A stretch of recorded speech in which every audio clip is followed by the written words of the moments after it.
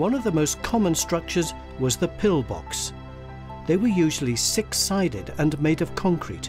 They were guard posts, and their shape apparently reminded people of the little boxes used in Victorian times for ladies to keep their pills in. In 1940, about 28,000 pillboxes were built across Britain, and many of the Manx ones still survive. This one here in the south of the island above Cregneash is typical. It's built of reinforced concrete, and it could withstand quite an assault.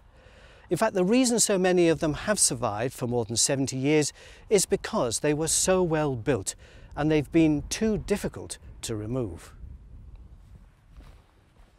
Pillboxes were manned by soldiers and used to defend important installations from attack.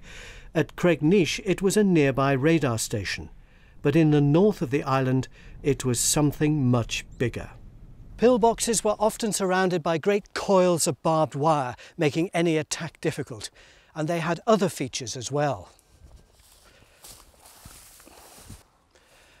They had loopholes around the outside for firing rifles through, and as you can see, the holes are splayed, which meant that the rifle could be swiveled from left to right. The hole the actual rifle was put through was therefore kept small, offering maximum protection to the soldier. There was a special design feature inside as well. Manx pillboxes had a rare web-shaped concrete structure in their centre, which was actually an anti-ricochet feature.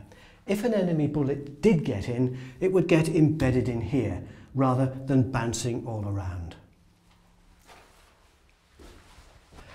Over here, there's some ancient barbed wire that's probably been here since 1945.